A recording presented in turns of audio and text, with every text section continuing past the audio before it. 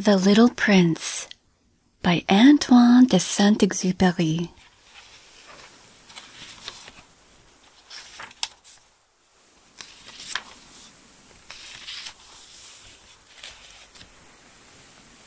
Chapter 1. When I was 6 years old, I saw a magnificent picture in a book called True Stories from Nature about the primeval forest. It was a picture of a boa constrictor in the act of swallowing an animal. Here is a copy of the drawing. In the book it said, boa constrictors swallow their prey whole without chewing it. After that they are not able to move, and they sleep through the 6 months that they need for digestion. I pondered deeply then over the adventures of the jungle, and after some work with a colored pencil, I succeeded in making my first drawing. My drawing number 1. It looked like this.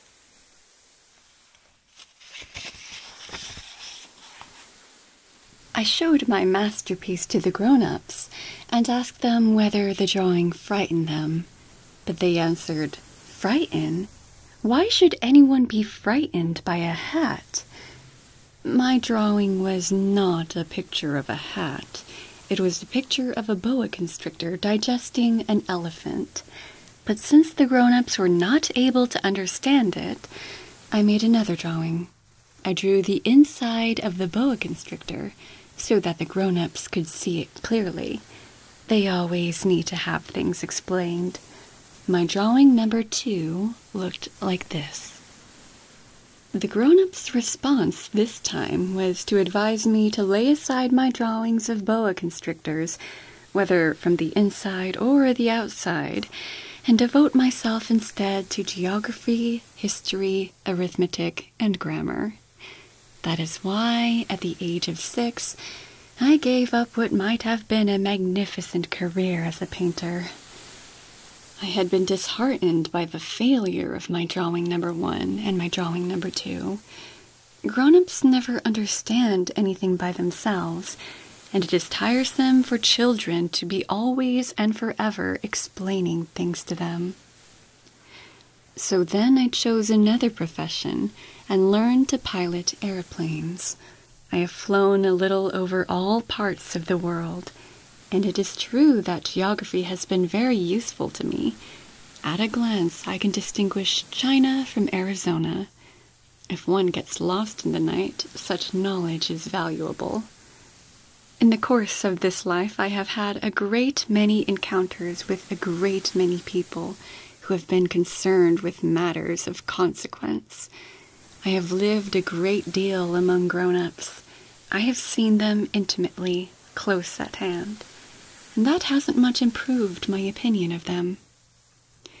Whenever I met one of them who seemed to me at all clear-sighted, I tried the experiment of showing him my drawing number 1, which I have always kept. I would try to find out so if this was a person of true understanding, but whoever it was, he or she would always say, "That is a hat." Then I would never talk to that person about boa constrictors or primeval forests or stars. I would bring myself down to his level. I would talk to him about bridge and golf and politics and neckties. And the grown-up would be greatly pleased to have met such a sensible man.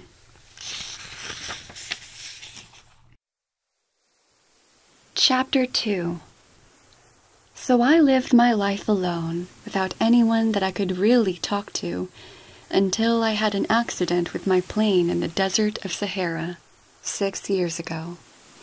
Something was broken in my engine, and as I had with me neither mechanic nor any passengers, I set myself to attempt the difficult repairs all alone. It was a question of life or death for me. I had scarcely enough drinking water to last a week.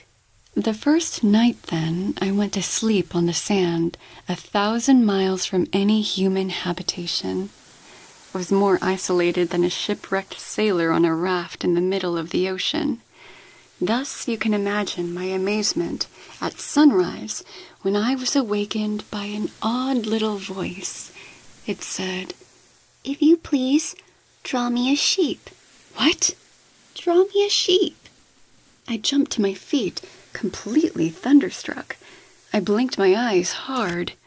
I looked carefully all around me, and I saw a most extraordinary small person who stood there examining me with great seriousness. Here you may see the best portrait that, later, I was able to make of him, but my drawing is certainly much less charming than its model. That, however, is not my fault.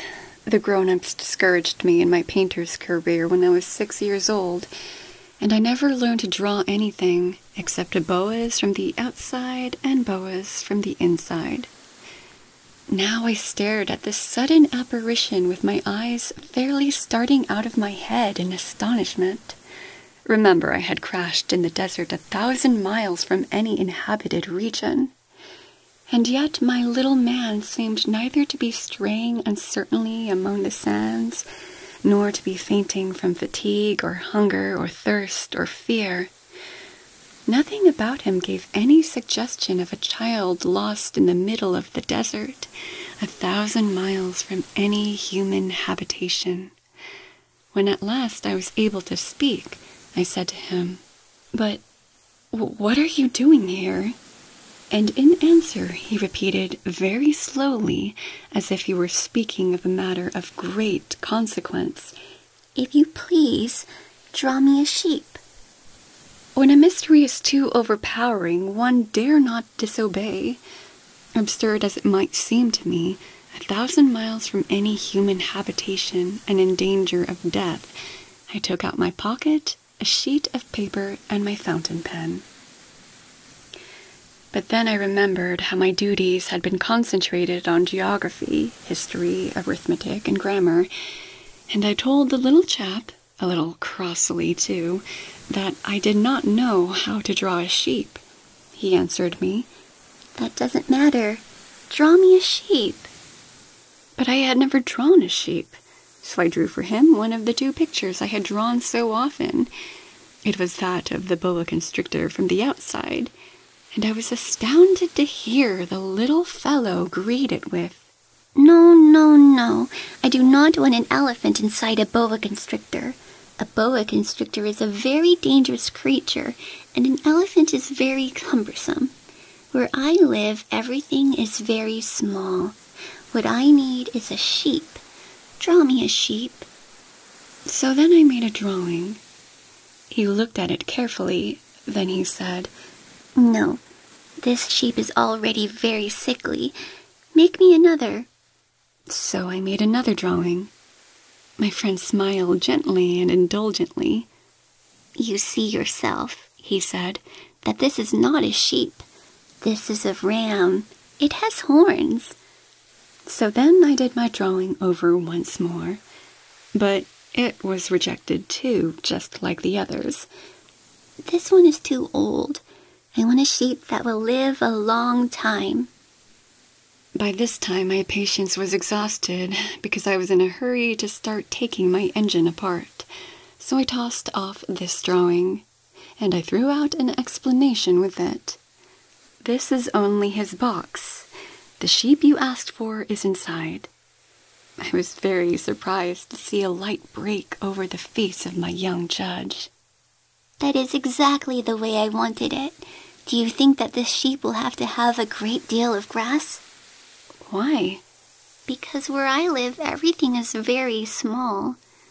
"But there will surely be enough grass for him," I said. "It is a very small sheep that I have given you." He bent his head over the drawing. "Not so small that... Look, he has gone to sleep." And that is how I made the acquaintance of the little prince. Chapter 3. It took me a long time to learn where he came from. The little prince, who asked so many questions, never seemed to hear the ones I asked him.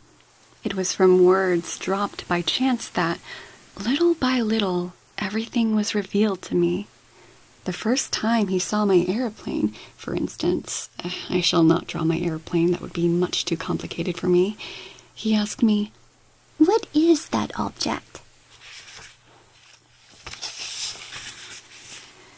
"That is not an object. It flies. It is an airplane. It is my airplane." And I was proud to have him learn that I could fly. He cried out then, "What? You dropped down from the sky?" "Yes," I answered modestly. "Oh, that is funny." And the little prince broke into a lovely peal of laughter, which irritated me very much. I like my misfortunes to be taken seriously. Then he added, "So you too come from the sky. Which is your planet?" At that moment I caught a gleam of light in the impenetrable mystery of his presence, and I demanded abruptly, "Do you come from another planet?"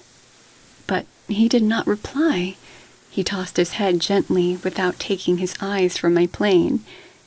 "It is true that on that you can't have come from very far away."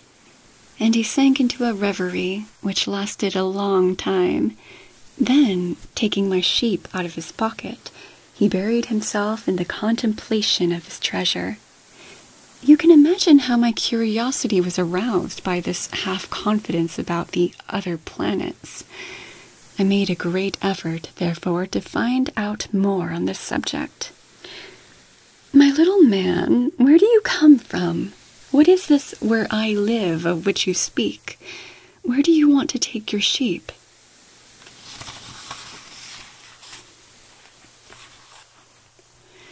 After a reflective silence, he answered, "The thing that is so good about the box you have given me is that at night he can use it as his house."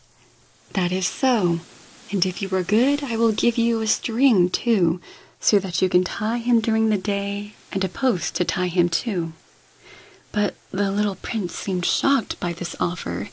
"Tie him? What a queer idea." "But if you don't tie him," I said, "he will wander off somewhere and get lost." My friend broke into another peal of laughter. "But where do you think he would go?" "Anywhere, straight ahead of him." Then the little prince said, earnestly, "That doesn't matter. Where I live, everything is so small."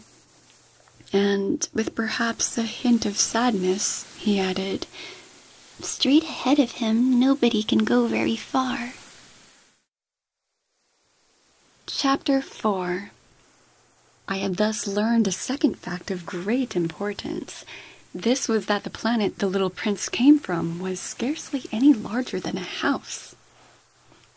But that did not really surprise me much. I knew very well that in addition to the great planets, such as Earth, Jupiter, Mars, Venus, to which we have given names, there are also hundreds of others, some of which are so small that one has a hard time seeing them through the telescope. When an astronomer discovers one of these, he does not give it a name, but only a number. He might call it, for example, Asteroid 325. I have serious reason to believe that the planet from which the little prince came is the asteroid known as B612. This asteroid has only once been seen through the telescope. That was by a Turkish astronomer in 1909. On making his discovery, the astronomer had presented it to the International Astronomical Congress in a great demonstration. But he was in Turkish costume, and so nobody would believe what he said. Grown-ups are like that. Fortunately, however, for the reputation of asteroid B612, a Turkish dictator made a law that his subjects, under pain of death, should change to European costume. So in 1920, the astronomer gave his demonstration all over again, dressed with impressive style and elegance, and this time everybody accepted his report.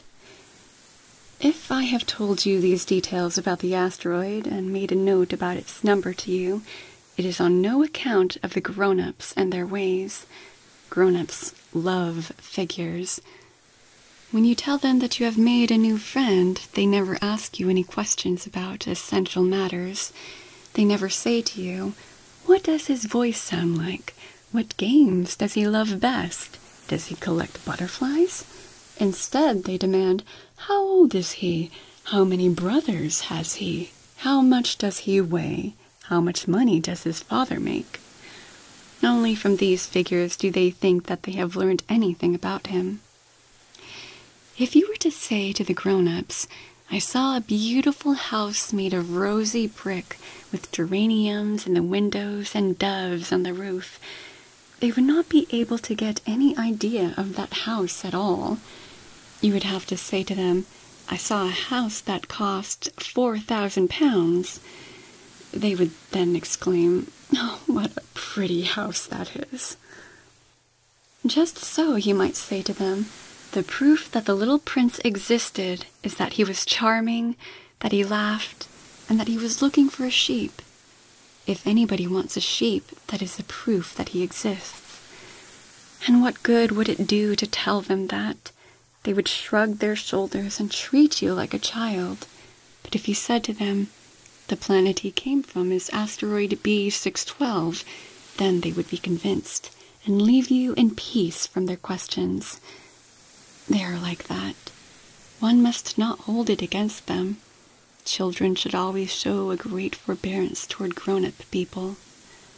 But certainly, for us who understand life, figures are a matter of indifference.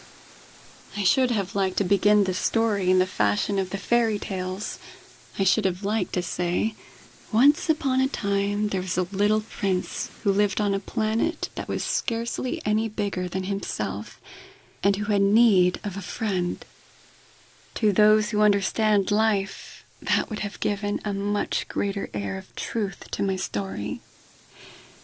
For I do not want anyone to read my book carelessly. I have suffered too much grief in setting down these memories. 6 years have already passed since my friend went away from me with his sheep. If I try to describe him here, it is to make sure that I shall not forget him. To forget a friend is sad. Not everyone has had a friend. And if I forget him, I may become like the grown-ups who are no longer interested in anything but figures. It is for that purpose, again, that I have bought a box of paints and some pencils. It is hard to take up drawing again at my age, when I have never made any pictures except those of the boa constrictor from the outside and the boa constrictor from the inside, since I was 6. I shall certainly try to make my portraits as true to life as possible, but I am not at all sure of success. One drawing goes along all right, and another has no resemblance to its subject. I make some errors, too, in the little prince's height. In one place he is too tall, and in another too short, and I feel some doubts about the color of his costume. So I fumble along as best as I can, now good, now bad, and I hope generally fair to middling. In certain more important details I shall make mistakes also, but that is something that will not be my fault. My friend never explained anything to me. He thought, perhaps, that I was like himself. But I, alas, do not know how to see sheep through the walls of boxes. Perhaps I am a little like the grown-ups. I have had to grow old. Chapter 5. As each day passed, I would learn, in our talk, something about the little prince's planet, his departure from it, his journey. The information would come very slowly, as it might chance to fall from his thoughts. It was in this way that I heard, on the 3rd day, about the catastrophe of the baobabs.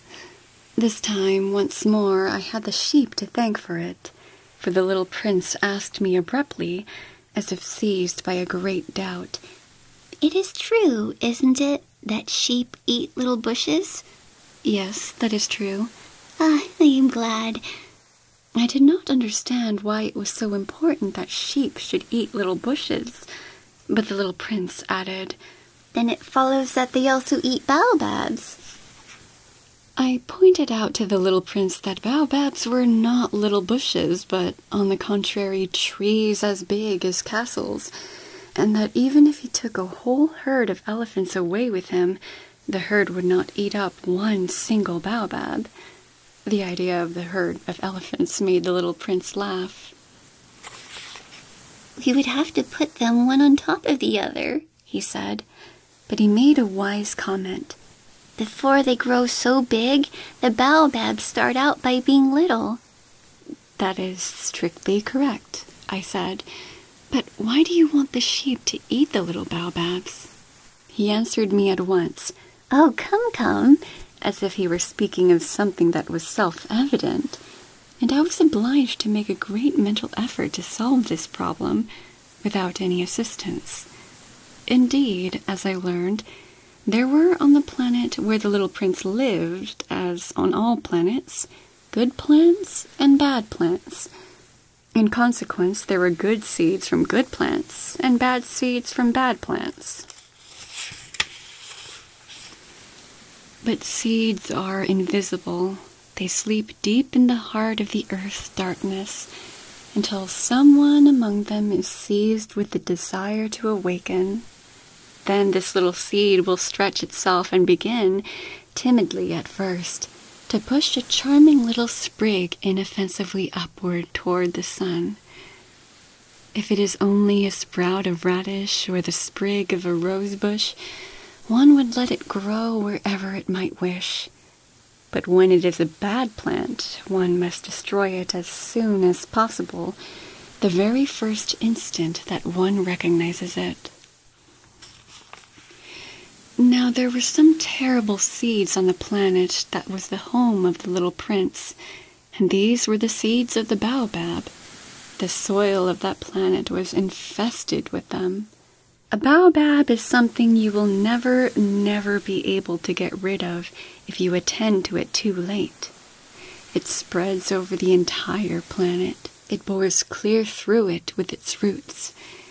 And if the planet is too small and the baobabs are too many, they split it in pieces. It is a question of discipline, the little prince said to me later on. When you've finished your toilet in the morning, then it is time to attend to the toilet of your planet.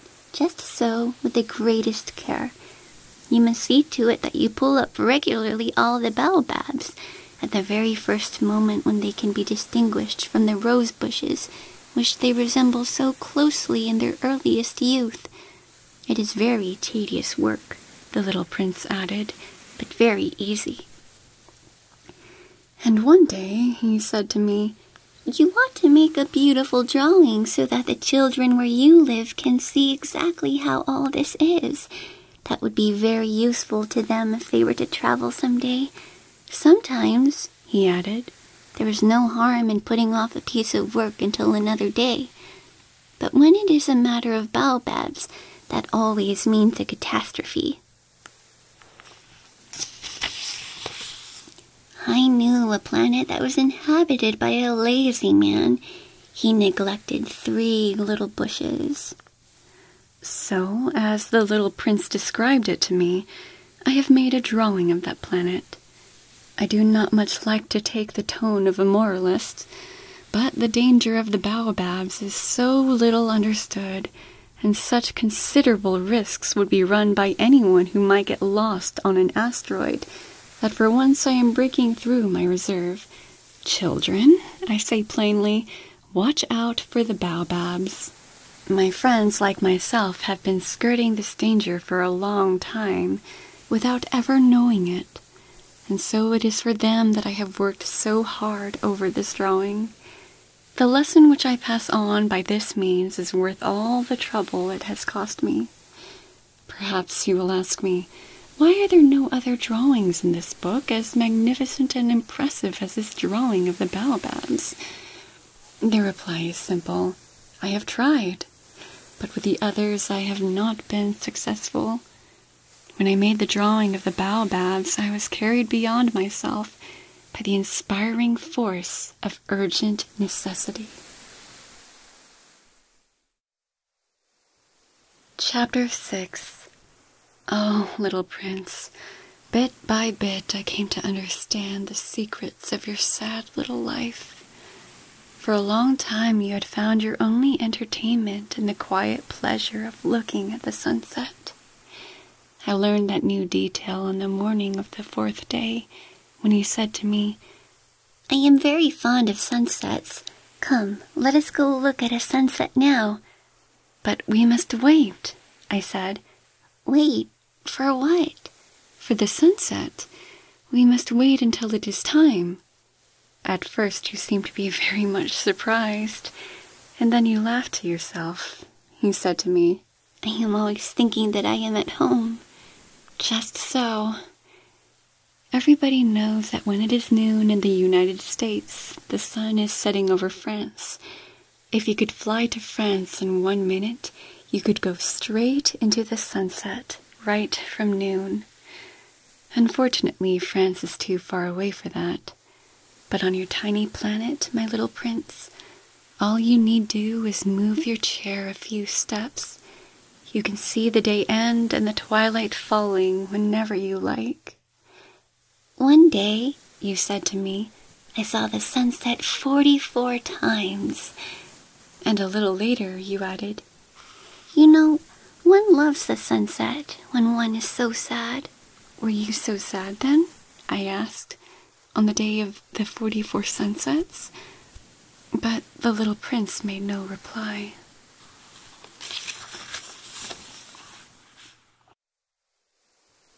Chapter 7. On the 5th day, again, as always, it was thanks to the sheep, the secret of the little prince's life was revealed to me.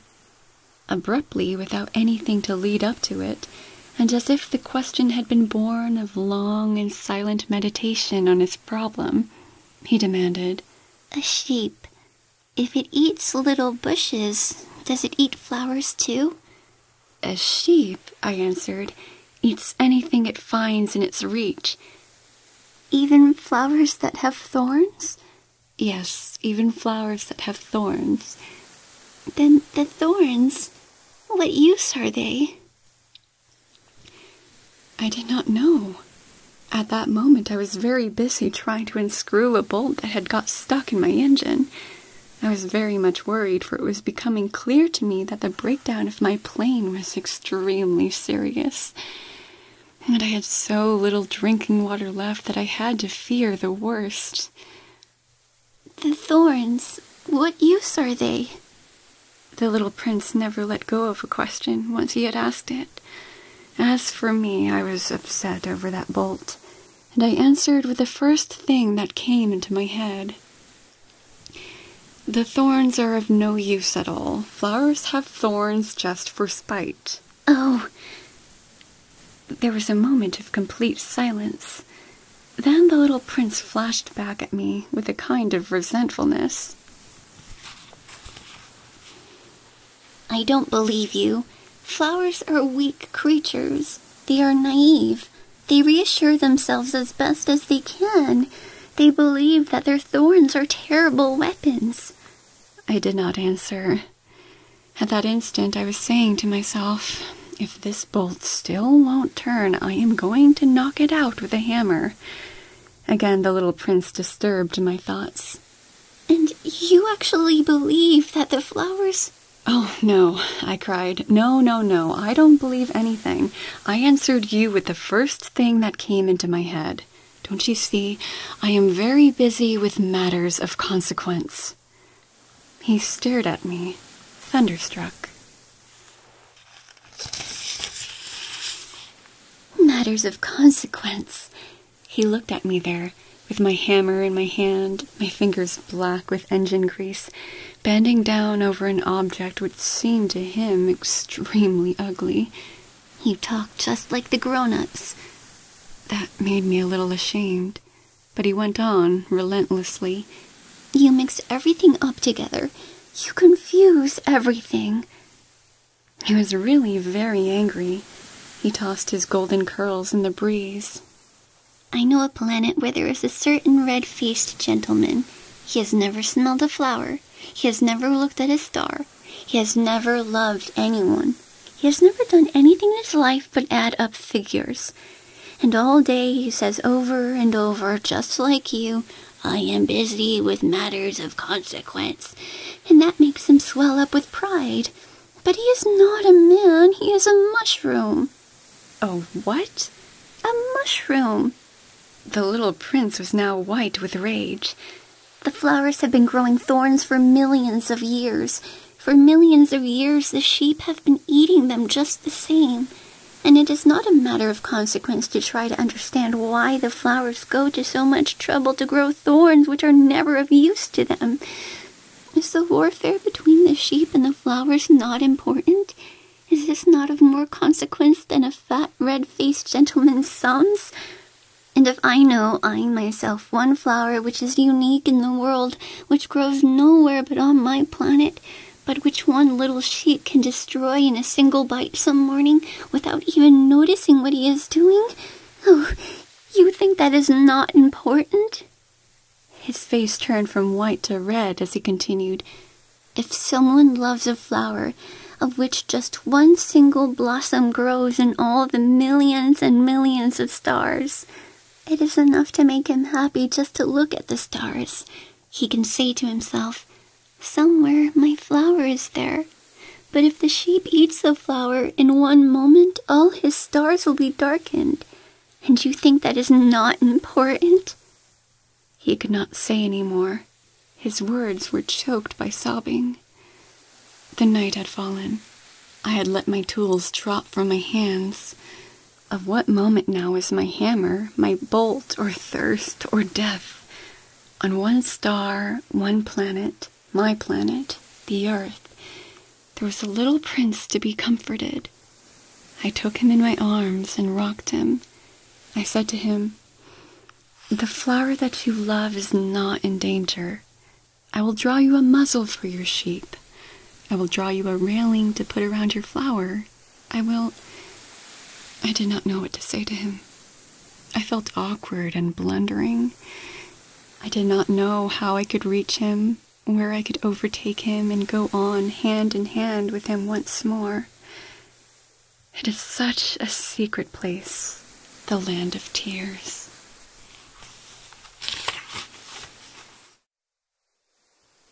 Chapter 8. I soon learned to know this flower better. On the little prince's planet, the flowers had always been very simple. They had only one ring of petals. They took up no room at all. They were a trouble to nobody. One morning they would have appeared in the grass, and by night they would have faded peacefully away.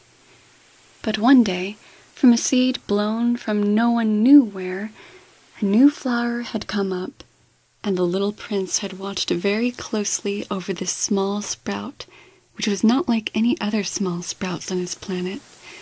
It might, you see, have been a new kind of baobab.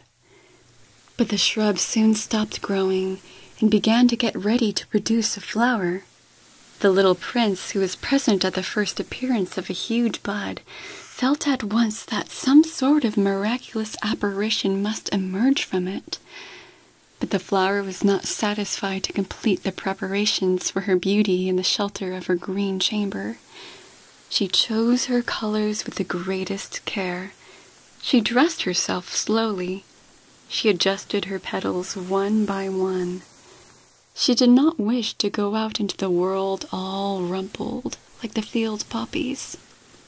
It was only in the full radiance of her beauty that she wished to appear. Oh yes, she was a coquettish creature, and her mysterious adornment lasted for days and days. Then one morning, exactly at sunrise, she suddenly showed herself, and after working with all this painstaking precision, she yawned and said, I am scarcely awake. I beg that you will excuse me. My petals are all still disarranged. But the little prince could not restrain his admiration. Oh, how beautiful you are! Am I not? The flower responded sweetly, and I was born at the same moment as the sun, The little prince could guess easily enough that she was not any too modest, but how moving and exciting she was. "I think it is time for breakfast," she added an instant later. "If you would have the kindness to think of my needs." And the little prince, completely abashed, went to look for a sprinkling can of fresh water. So he tended the flower.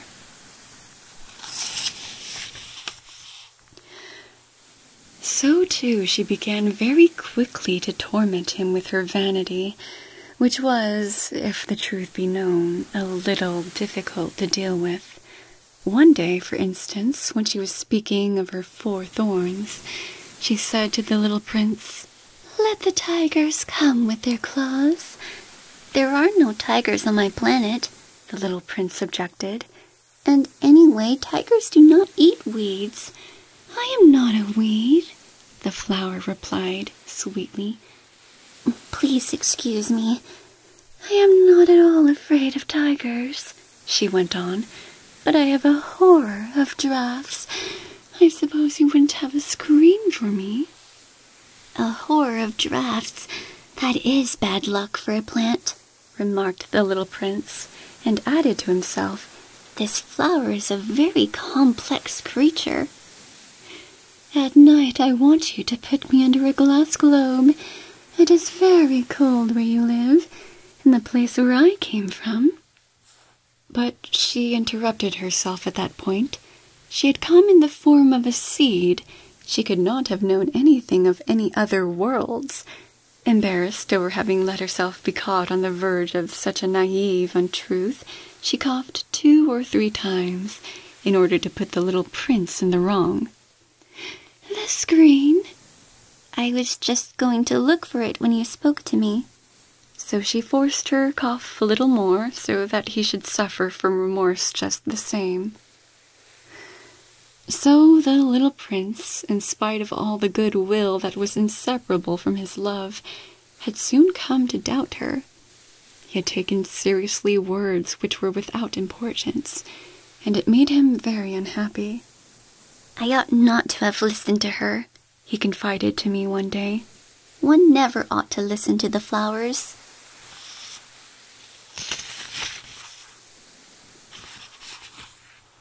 "One should simply look at them and breathe their fragrance. Mine perfumed all the planet, but I did not know how to take pleasure in all her grace.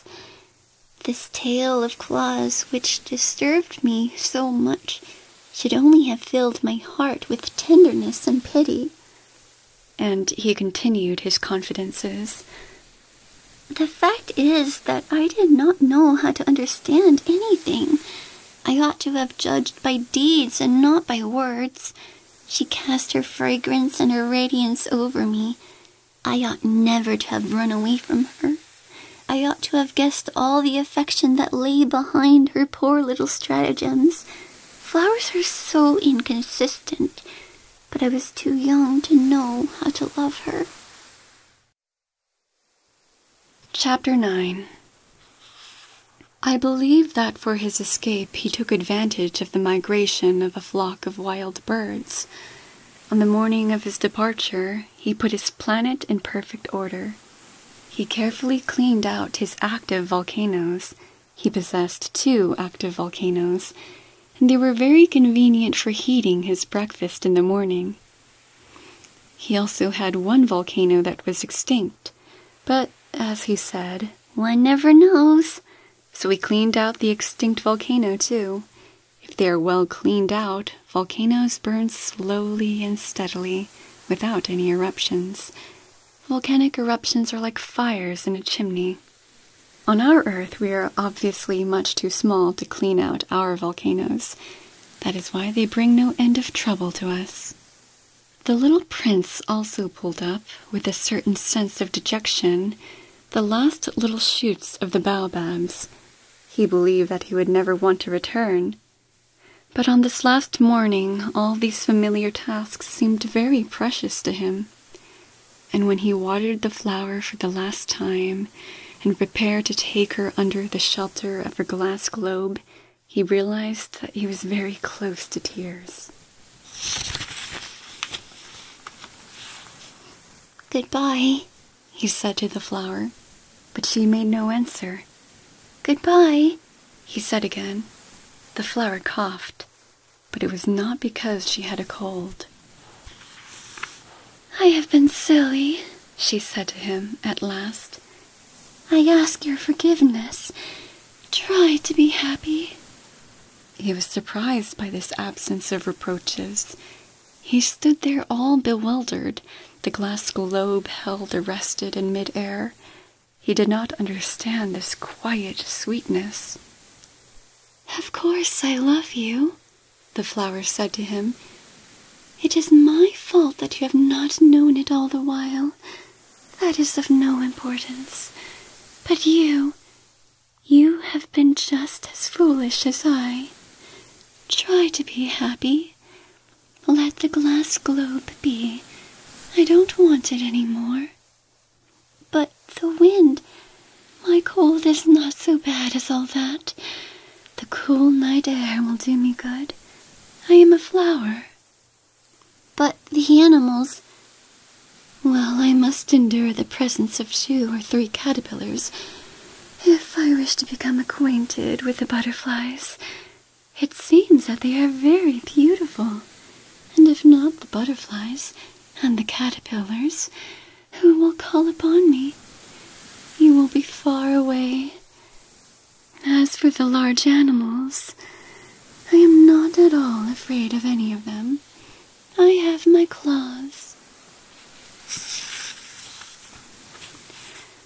And naively she showed her 4 thorns. Then she added, "Don't linger like this. You have decided to go away. Now go." For she did not want him to see her crying. She was such a proud flower. Chapter 10. He found himself in the neighborhood of the asteroids 325, 326, 327, 328, 329, and 330. He began, therefore, by visiting them in order to add to his knowledge.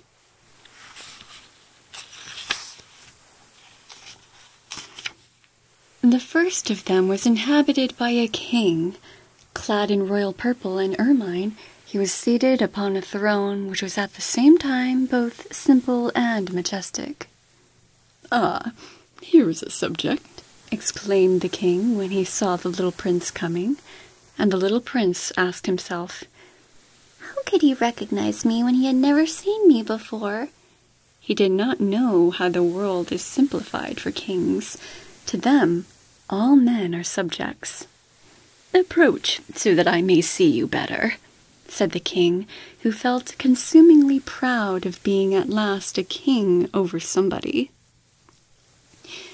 The little prince looked everywhere to find a place to sit down, but the entire planet was crammed and obstructed by the king's magnificent ermine robe.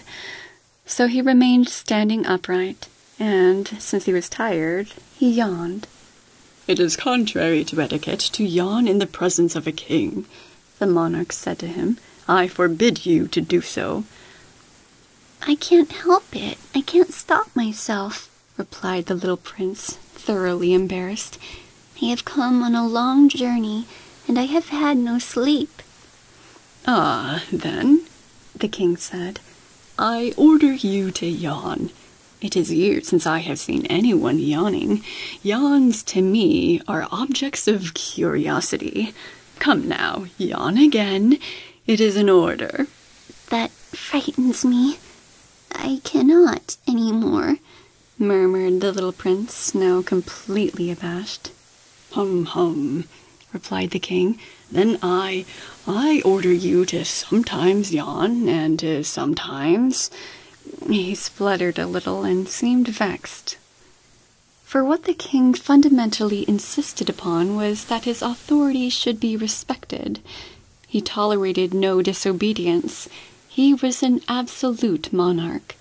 But because he was a very good man, he made his orders reasonable.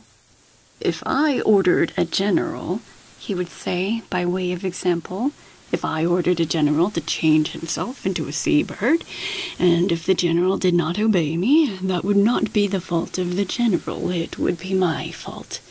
"May I sit down?" came now a timid inquiry from the little prince.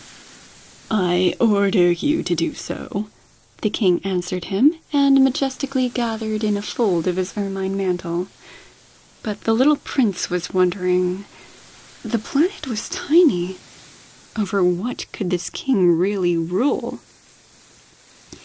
"Sire," he said to him, "I beg that you will excuse my asking you a question."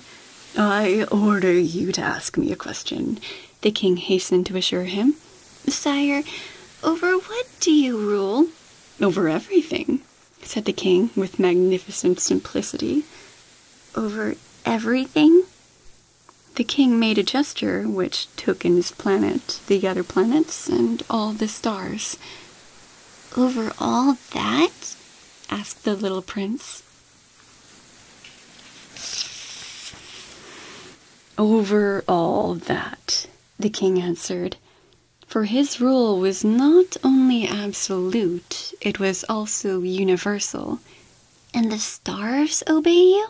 "Certainly they do," the king said. "They obey instantly. I do not permit insubordination." Such power was a thing for the little prince to marvel at. If he had been master of such complete authority, he would have been able to watch the sunset, not 44 times in one day, but 72, or even 100, or even 200 times, without ever having to move his chair. And because he felt a bit sad as he remembered his little planet which he had forsaken, he plucked up his courage to ask the king a favor. "I should like to see a sunset. Do me that kindness. Order the sun to set." "If I ordered a general to fly from one flower to another like a butterfly, or to write a tragic drama, or to change himself into a seabird, and if the general did not carry out the order that he had received, which one of us would be in the wrong?" the king demanded. "The general or myself?" "You," said the prince firmly. "Exactly. One must require from each one the duty which each one can perform," the king went on. "Accepted authority rests first of all on reason. If you ordered your people to go and throw themselves into the sea, they would rise up in revolution. I have the right to require obedience because my orders are reasonable." "Then my sunset?" the little prince reminded him, for he never forgot a question once he asked it. "You shall have your sunset. I shall command it. But according to my science of government, I shall wait until conditions are favorable." "When will that be?" inquired the little prince. Hum, replied the king, and before saying anything else, he consulted a bulky almanac. That will be that will be this evening about 20 minutes to 8, and you will see how well I am obeyed." The little prince yawned. He was regretting his lost sunset, and then, too, he was already beginning to be a little bored. "I have nothing more to do here," he said to the king, "so I shall set out on my way again." "Do not go," said the king, who was very proud of having a subject. "Do not go. I will make you a minister." "Minister of what?" "Minister of justice." "But there's nobody here to judge." "We do not know that," the king said to him. "I have not yet made a complete tour of my kingdom.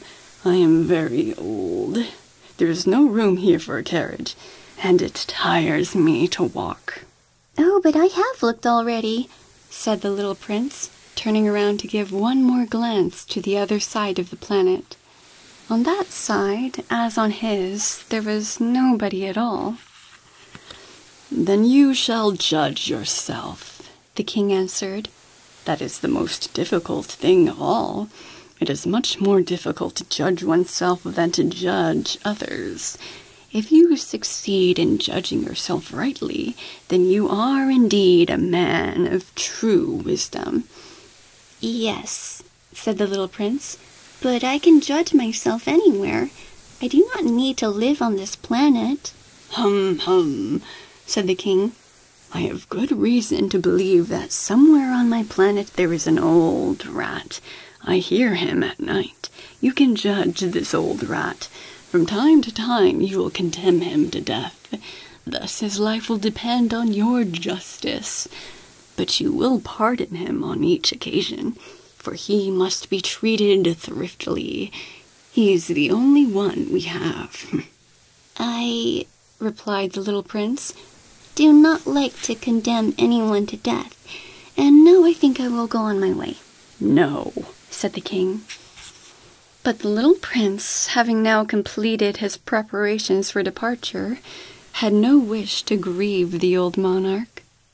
"If your majesty wishes to be promptly obeyed," he said, "he should be able to give me a reasonable order. He should be able, for example, to order me to be gone by the end of 1 minute. It seems to me that conditions are favorable." As the king made no answer, the little prince hesitated a moment. Then, with a sigh, he took his leave. "I make you my ambassador," the king called out hastily.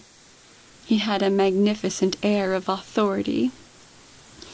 "The grown-ups are very strange," the little prince said to himself as he continued on his journey. Chapter 11. The second planet was inhabited by a conceited man. "Ah, I am about to receive a visit from an admirer," he exclaimed from afar when he first saw the little prince coming. For to conceited men, all other men are admirers. "Good morning," said the little prince. "That is a hat you are wearing." "It is a hat for salutes," the conceited man replied. "It is to raise and salute when people acclaim me. Unfortunately, nobody at all ever passes this way." "Yes," said the little prince, who did not understand what the conceited man was talking about. "Clap your hands one against the other," the conceited man now directed him. The little prince clapped his hands. The conceited man raised his hat in a modest salute. "This is more entertaining than the visit to the king," the little prince said to himself, and he began again to clap his hands, one against the other. The conceited man again raised his hat in salute.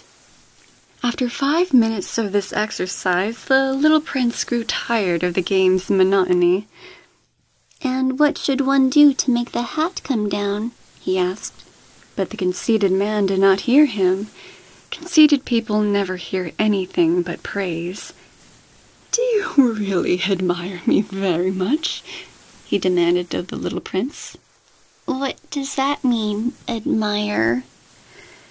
"To admire means that you regard me as the most handsomest, the best dressed, the richest, and the most intelligent man on this planet." "But you are the only man on your planet." "Do me this kindness. Admire me just the same." "I admire you," said the little prince, shrugging his shoulders slightly. "But what is there in that to interest you so much?" And the little prince went away. "The grown-ups are certainly very odd," he said to himself as he continued on his journey. Chapter 12. The next planet was inhabited by a tippler. This was a very short visit, but it plunged the little prince into deep dejection. "What are you doing here?" he said to the tippler, whom he found settled down in silence before a collection of empty bottles, and also a collection of full bottles. "I am drinking," replied the tippler with a lugubrious air. "Why are you drinking?" demanded the little prince. "So that I may forget," replied the tippler. "Forget what?" inquired the little prince, who already was sorry for him. "Forget that I am ashamed," the tippler confessed, hanging his head. "Ashamed of what?" insisted the little prince, who wanted to help him. "Ashamed of drinking." The tippler brought his speech to an end and shut himself up in an impregnable silence. And the little prince went away, puzzled. "The grown-ups are certainly very, very odd," he said to himself as he continued on his journey. Chapter 13. The fourth planet belonged to a businessman. This man was so much occupied that he did not even raise his head at the little prince's arrival. "Good morning," the little prince said to him. "Your cigarette has gone out." 3 and 2 make 5, 5 and 7 make 12, 12 and 3 make 15. Good morning. 15 and 7 make 22, 22 and 6 make 28. I haven't time to light it again. 26 and 5 make 31. Phew. Then that makes 501,622,731. 500 million what? asked the little prince. Eh? Are you still here? 501 million. I can't stop. I have so much to do. I am concerned with matters of consequence. I don't amuse myself with balderdash. 2 and 5 make 7. 501 million what? repeated the little prince, who never in his life had let go of a question once he had asked it. The businessman raised his head. During the 54 years that I have inhabited this planet, I have been disturbed only 3 times. The first time was 22 years ago when some giddy goose fell from goodness knows where. He made the most frightful noise that resounded all over the place, and I made 4 mistakes in my addition. The second time, 11 years ago, I was disturbed by an attack of rheumatism. I don't get enough exercise. I have no time for loafing. The third time, well, this is it. I was saying then, 501 millions. Millions of what? The businessman suddenly realized that there was no hope in being left in peace until he answered this question. Millions of those little objects, he said, which one sometimes sees in the sky. Flies? Oh, no, little glittering objects. Bees? Oh, no, little golden objects that set lazy men to idle dreaming. As for me, I am concerned with matters of consequence. There is no time for idle dreaming in my life. Ah, you mean the stars. Yes, that's it, the stars. And what do you do with 500 millions of stars? 501,622,731. I am concerned with matters of consequence. I am accurate.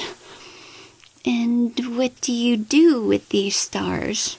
What do I do with them? Yes.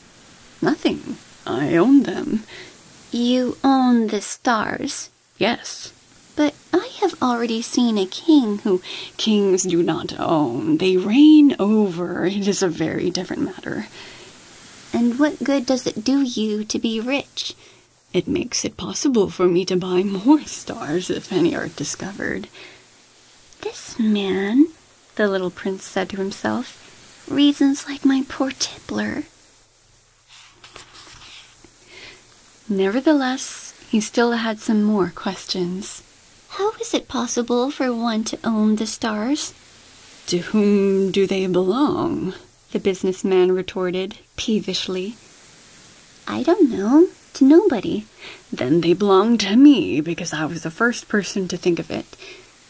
Is that all that is necessary? Certainly. When you find a diamond that belongs to nobody, it is yours. When you discover an island that belongs to nobody, it is yours. When you get an idea before anyone else, you take out a patent on it. It is yours. So, with me, I own the stars because nobody else before me ever thought of owning them. Yes, that is true, said the little prince. And what do you do with them? I administer them, replied the businessman. I count them and recount them. It is difficult, but I am a man who is naturally interested in matters of consequence." The little prince was still not satisfied. "If I owned a silk scarf," he said, "I could put it around my neck and take it away with me. If I owned a flower, I could pluck that flower and take it away with me. But you cannot pluck the stars from heaven." "No, but I can put them in the bank." "Whatever does that mean?" "That means that I write the number of my stars on a little paper, and then I put this paper in a drawer and lock it with a key." "And that is all?" "That is enough," said the businessman. "It is entertaining," thought the little prince. "It is rather poetic, but it is of no great consequence." On matters of consequence, the little prince had ideas which were very different from those of the grown-ups. "I myself own a flower," he continued his conversation with the businessman, "which I water every day. I own 3 volcanoes, which I clean out every week, for I also clean out the one that is extinct, one never knows. It is of some use to my volcanoes, and it is of some use to my flower that I own them. But you are of no use to the stars." The businessman opened his mouth, but he found nothing to say in answer, and the little prince went away. "The grown-ups are certainly altogether extraordinary," he said simply, talking to himself as he continued on his journey. Chapter 14. The 5th planet was very strange. It was the smallest of all. There was just enough room on it for a street lamp and a lamplighter. The little prince was not able to reach any explanation of the use of a street lamp and a lamplighter somewhere in the heavens, on a planet which was so small that it had no people, and not one house. But he said to himself, nevertheless, "It may well be that this man is absurd, but he is not so absurd as the king, the conceited man, the businessman, and the tippler. For at least his work has some meaning. When he lights his street lamp, it is as if he brought one more star to life, or one flower. When he puts out his lamp, he sends the flower or the star to sleep. That is a beautiful occupation. And since it is beautiful, it is truly useful." When he arrived on the planet, he respectfully saluted the lamplighter. "Good morning, sir. Why have you just put out your lamp?" "Those are the orders," replied the lamplighter. "Good morning." "What are the orders?" "The orders are that I put out my lamp. Good evening." And he lighted his lamp again. "But why have you just lighted it again?" "Those are the orders," replied the lamplighter. "I do not understand," said the little prince. "There is nothing to understand," said the lamplighter. "Orders are orders. Good morning." And he put out his lamp. Then he mopped his forehead with a handkerchief decorated with red squares. "I follow a terrible profession. In the old days it was reasonable. I put the lamp out in the morning, and in the evening I lighted it again. I had the rest of the day for relaxation and the rest of the night for sleep." "And the orders have been changed since that time?" "The orders have not been changed," said the lamplighter. "That is the tragedy. From year to year the planet has turned more rapidly, and the orders have not been changed." "Then what?" asked the little prince. "Then the planet now makes a complete turn every minute, and I no longer have a single second for repose. Once every minute I have to light my lamp and put it out." "That is very funny. A day only lasts a minute here where you live." "It is not funny at all," said the lamplighter. "While we have been talking together, a month has gone by." "A month?" "Yes, a month, 30 minutes, 30 days. Good evening." And he lighted his lamp again. As the little prince watched him, He felt that he loved this lamplighter who was so faithful to his orders. He remembered the sunsets which he himself had gone to seek in other days, merely by pulling up his chair, and he wanted to help his friend. "You know," he said, "I can tell you a way you can rest whenever you want to."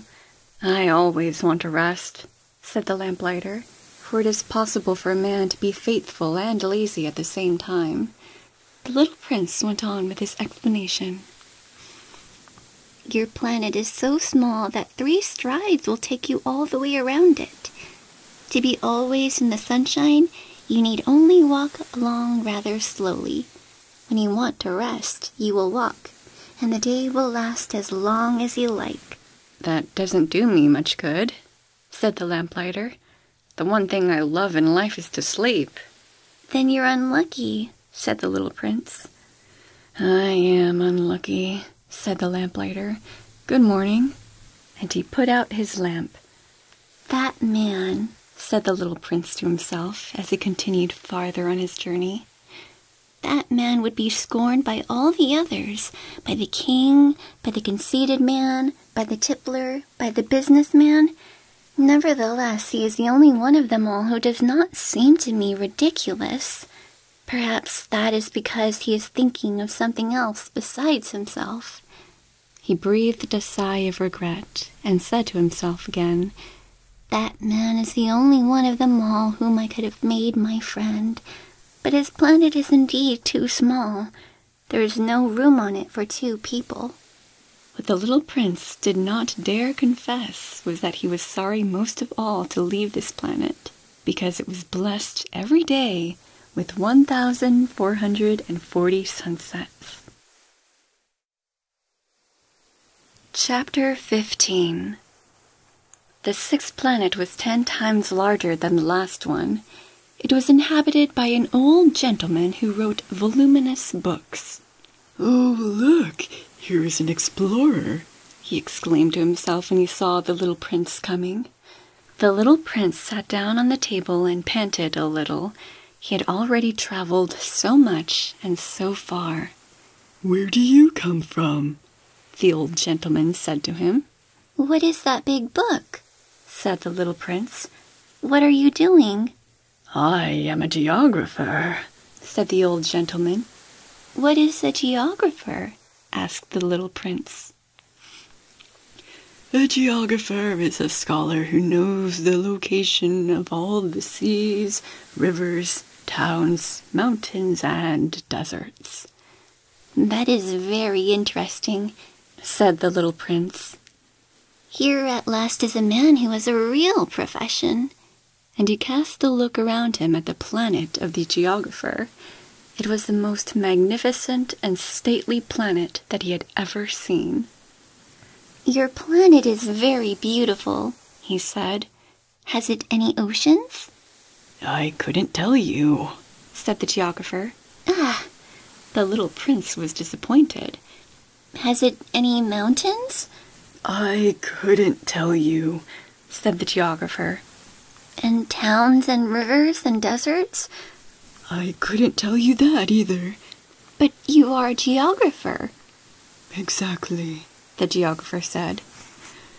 "But I am not an explorer. I haven't a single explorer on my planet. It is not the geographer who goes out to count the towns, the rivers, the mountains, the seas, the oceans, and the deserts. The geographer is much too important to go loafing about. He does not leave his desk, but he receives the explorers in his study. He asks them questions, and he notes down what they recall of their travels. And if the recollections of any one among them seem interesting to him, the geographer orders an inquiry into that explorer's moral character." "Why is that?" "Because an explorer who told lies would bring disaster on the books of the geographer.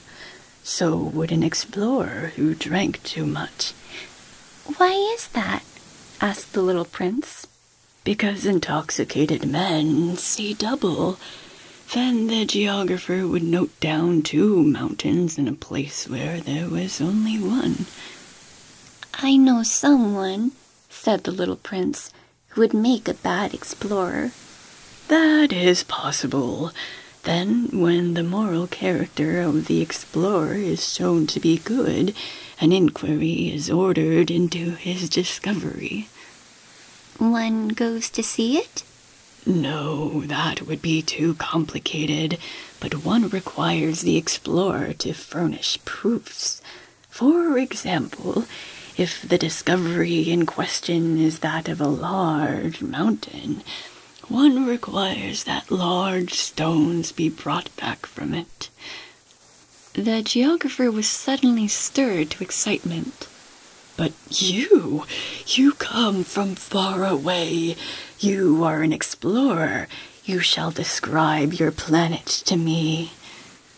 And, having opened his big register, the geographer sharpened his pencil.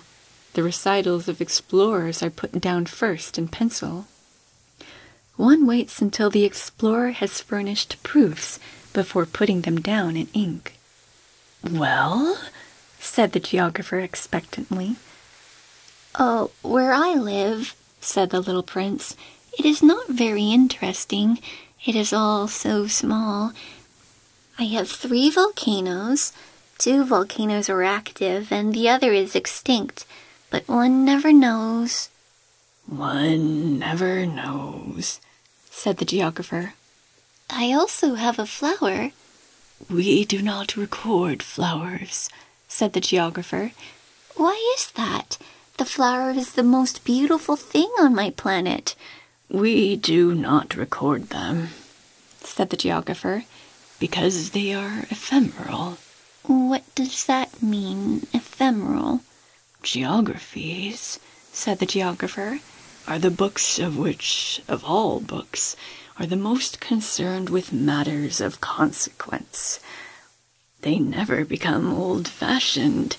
It is very rarely that a mountain changes its position. It is very rarely that an ocean empties itself of its waters.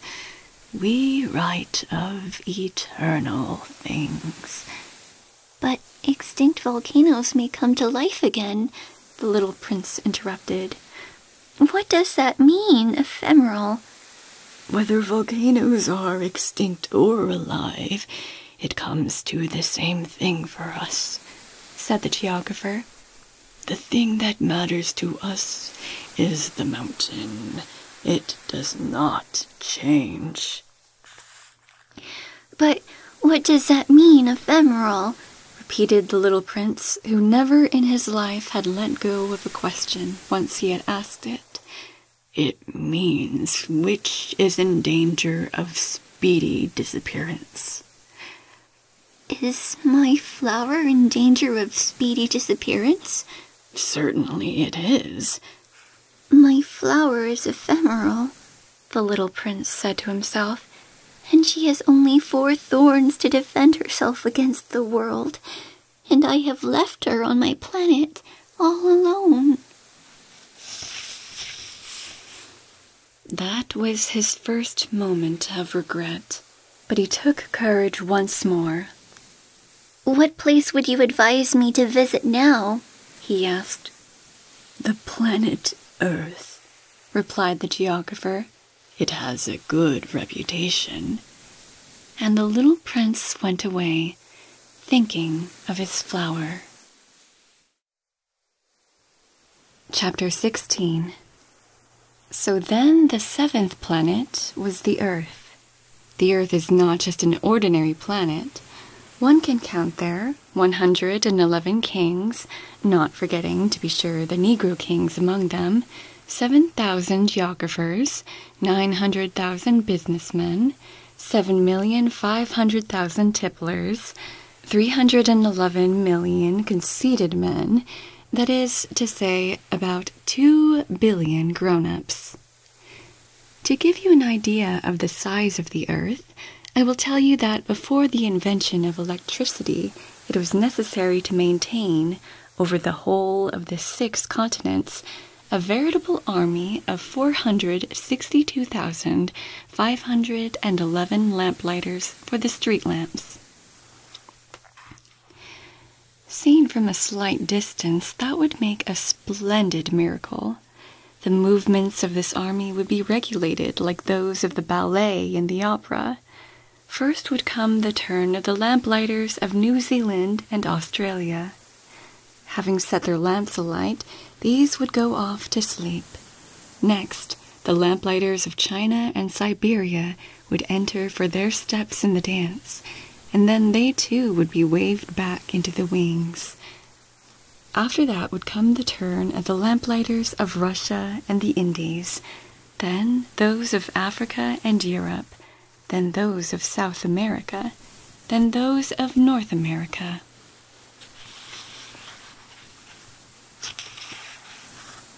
And never would they make a mistake in the order of their entry upon the stage. It would be magnificent. Only the man who was in charge of the single lamp at the North Pole, and his colleague who was responsible for the single lamp at the South Pole, only these two would live free from toil and care. They would be busy twice a year. Chapter 17. When one wishes to play the wit, he sometimes wanders a little from the truth. I have not been altogether honest in what I have told you about the lamplighters, and I realize that I run the risk of giving a false idea of our planet to those who do not know it. Men occupy a very small place upon the earth. If the 2 billion inhabitants who people its surface were all to stand upright and somewhat crowded together, as they do for some big public assembly, they could easily be put into one public square 20 miles long and 20 miles wide. All humanity could be piled up on a small Pacific islet. The grown-ups, to be sure, will not believe you when you tell them that. They imagine that they fill a great deal of space. They fancy themselves as important as the baobabs. You should advise them, then, to make their own calculations. They adore figures, and that will please them. But do not waste your time on this extra task. It is unnecessary. You have, I know, confidence in me. When the little prince arrived on the earth, he was very much surprised not to see any people. He was beginning to be afraid he had come to the wrong planet when a coil of gold, the color of moonlight, flashed across the sand. "Good evening," said the little prince courteously. "Good evening," said the snake. "What planet is this on which I have come down?" asked the little prince. "This is the earth. This is Africa," the snake answered. "Ah, then there are no people on the earth?" "This is the desert. There are no people in the desert. The earth is large," said the snake. The little prince sat down on a stone and raised his eyes toward the sky. "I wonder," he said, "whether the stars are set alight in heaven so that one day each one of us may find his own again. Look at my planet. It is right there above us. But how far away it is!" "It is beautiful," the snake said. "What has brought you here?" "I have been having some trouble with the flower," said the little prince. "Ah," said the snake, and they were both silent. "Where are the men?" The little prince at last took up the conversation again. "It is a little lonely in the desert." "It is also lonely among men," the snake said. The little prince gazed at him for a long time. "You are a funny animal," he said at last. "You are no thicker than a finger." "But I am more powerful than the finger of a king," said the snake. The little prince smiled.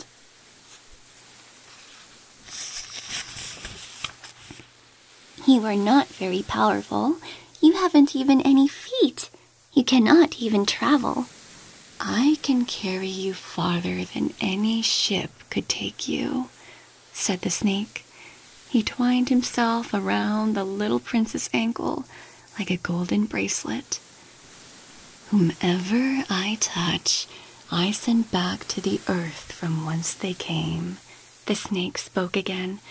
"But you are innocent and true, and you come from a star." The little prince made no reply. "You move me to pity. You are so weak on this earth made of granite," the snake said. "I can help you someday if you grow too homesick for your own planet. I can—" "Oh, I understand you very well," said the little prince. "But why do you always speak in riddles?" "I solve them all," said the snake, and they were both silent. Chapter 18. The little prince crossed the desert and met with only one flower. It was a flower with 3 petals, a flower of no account at all. "Good morning," said the little prince. "Good morning," said the flower. "Where are the men?" the little prince asked politely. The flower had once seen a caravan passing. "Men?" she echoed. "I think there are 6 or 7 of them in existence. I saw them several years ago, but one never knows where to find them. The wind blows them away. They have no roots, and that makes their life very difficult." "Goodbye," said the little prince. "Goodbye," said the flower. Chapter 19. After that, the little prince climbed a high mountain. The only mountains he had ever known were the 3 volcanoes, which came up to his knees, and he used the extinct volcano as a footstool. "From a mountain as high as this one," he said to himself, "I shall be able to see the whole planet at one glance, and all the people." But he saw nothing save peaks of rock that were sharpened like needles. "Good morning," he said courteously. "Good morning, good morning, good morning," answered the echo. "Who are you?" said the little prince. "Who are you? Who are you? Who are you?" answered the echo. "Be my friends. I am all alone," he said. "I am all alone, all alone, all alone," answered the echo. "What a queer planet," he thought. "It is altogether dry, and altogether pointed, and altogether harsh and forbidding, and the people have no imagination. They repeat whatever one says to them. On my planet, I had a flower. She was always the first to speak."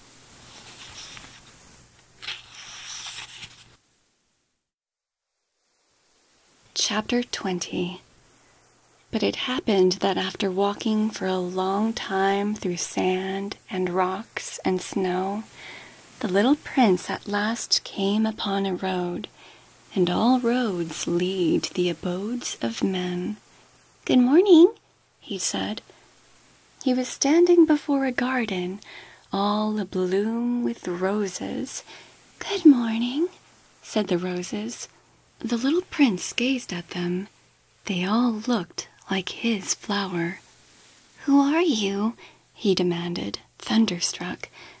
"We are roses," the roses said, and he was overcome with sadness. His flower had told him that she was the only one of her kind in all the universe, and here were 5,000 of them, all alike, in one single garden. "She would be very much annoyed," he said to himself. "If she could see that, she would cough most dreadfully, and she would pretend that she was dying to avoid being laughed at, and I should be obliged to pretend that I was nursing her back to life, for if I did not do that, to humble myself also, she would really allow herself to die." Then he went on with his reflections. I thought that I was rich with a flower that was unique in all the world, and all I had was a common rose and 3 volcanoes that come up to my knees, and one of them perhaps extinct forever. That doesn't make me a very great prince. And he lay down in the grass and cried. Chapter 21.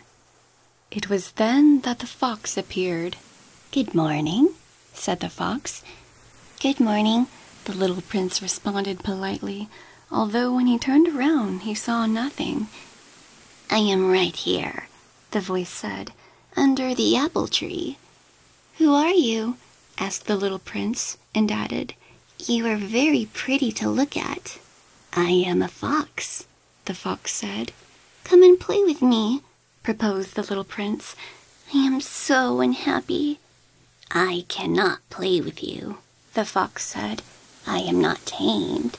"Ah, please excuse me," said the little prince. But after some thought, he added, "What does that mean, tame?" "You do not live here," said the fox. "What is it that you are looking for?" "I am looking for men," said the little prince. "What does that mean, tame?" "Men," said the fox. "They have guns and they hunt. It is very disturbing. They also raise chickens. These are their only interests. Are you looking for chickens?" "No," said the little prince. "I am looking for friends. What does that mean, tame?" "It is an act too often neglected," said the fox. "It means to establish ties."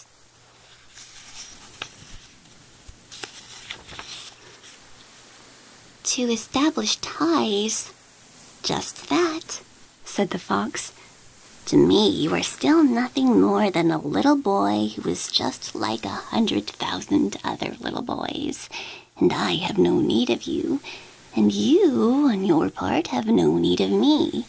To you I am nothing more than a fox like 100,000 other foxes, but if you tame me, then we shall need each other. To me you will be unique in all the world. To you I shall be unique in all the world." "I am beginning to understand," said the little prince. "There is a flower. I think that she has tamed me." "It is possible," said the fox. "On the earth one sees all sorts of things." "Oh, but this is not on the earth," said the little prince. The fox seemed perplexed and very curious. "On another planet?" "Yes." "Are there hunters on that planet?" "No." "Ah, that is interesting. Are there chickens?" "No." "Nothing is perfect," sighed the fox, but he came back to his idea. "My life is very monotonous," he said. "I hunt chickens, men hunt me. All the chickens are just alike, and all men are just alike.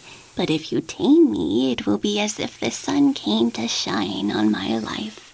I shall know the sound of a step that will be different from all the others. Other steps send me hurrying back underneath the ground. Yours will call me like music out of my burrow. And then look, you see the grain fields down yonder. I do not eat bread. Wheat is of no use to me.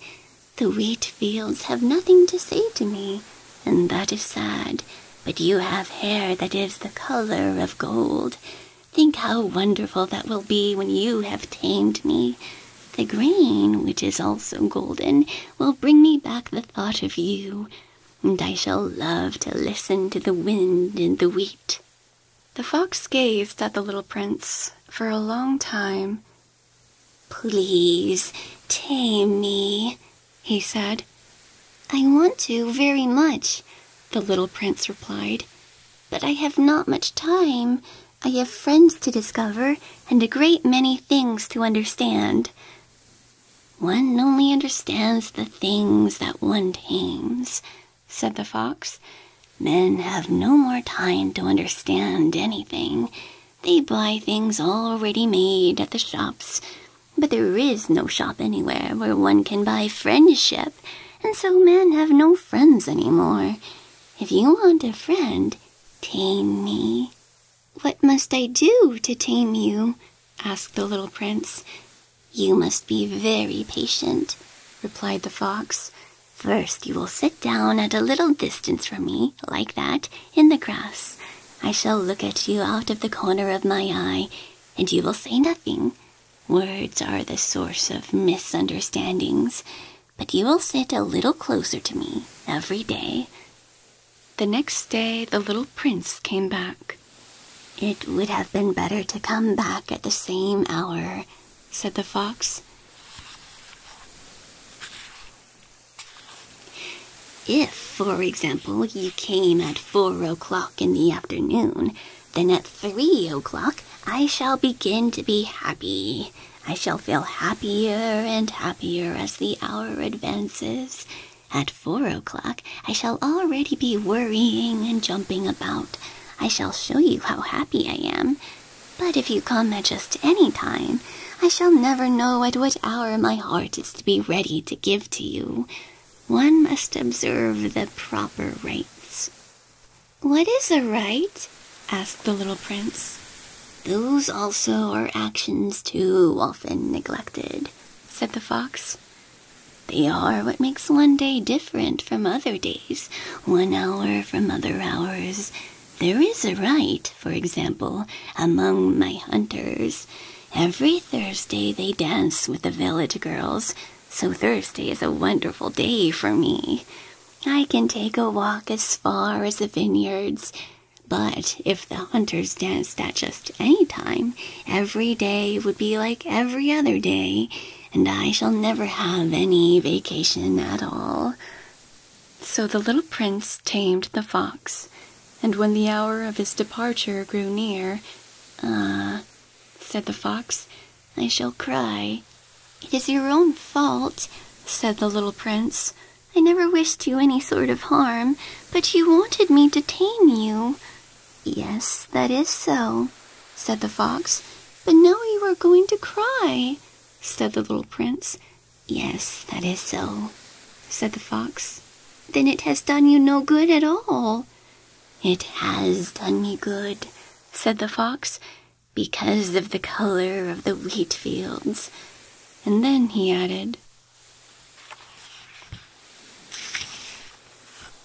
Go and look again at the roses. You will understand now that yours is unique in all the world. Then come back to say goodbye to me, and I will make you a present of a secret. The little prince went away to look again at the roses. You are not at all like my rose, he said. As yet you are nothing. No one has tamed you, and you have tamed no one. You are like my fox when I first knew him.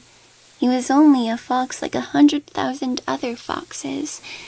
But I have made him my friend, and now he is unique in all the world.